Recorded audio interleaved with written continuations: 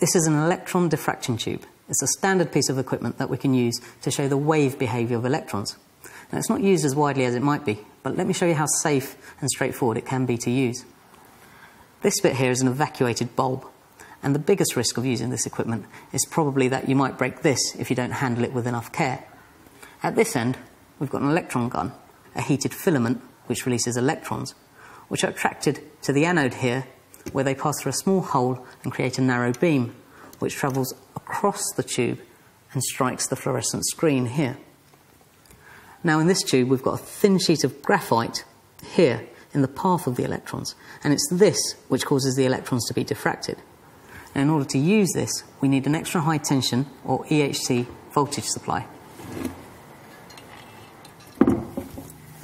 This is the power supply I use. It's got a high voltage supply here for the anode and a separate low voltage supply here for the cathode. We're essentially connecting two circuits. Now, the reason why it's safe is that there's a high value resistor in series with the high voltage supply here, so the maximum current you can get out of it is not really big enough to do you any harm. Now, before doing anything else, I make sure that all the switches are set to off and the voltage controls are set to 0. I then connect the 0 of the high voltage supply to the earth and the 0 of the low voltage supply to the same earth. Next, I connect the outputs of the low voltage supply to a couple of wires, so I'm ready to connect the cathode.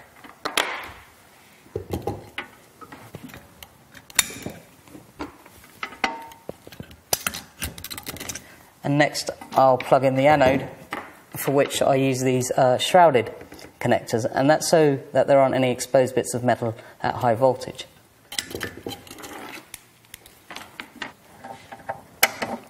So that's the thing wired up, and it's ready to turn on now. And I'm going to start by switching on the cathode, which takes a little while to warm up, but there you go, you can see it starting to glow now, which means you can turn on the high voltage supply. And I'm going to turn that up to about 3000 volts. Now, what I hope you can see is a green dot surrounded by fainter concentric green circles. And that's a diffraction pattern that's produced as the electrons fly through the graphite. Now, you can increase the energy of the electrons by increasing the voltage. You can see that's changed the diffraction pattern. The rings are closer together. And that's because at increased energies, the electrons have a shorter wavelength and they're diffracted less by the graphite. There's one more thing you might want to do with this apparatus, and that's to convince your students that the pattern is genuinely produced by electrons, that is, charged particles, and not by a beam of light. And to do that, you use a magnet. And if you bring that close to the beam, you can see that it deflects the image on the screen.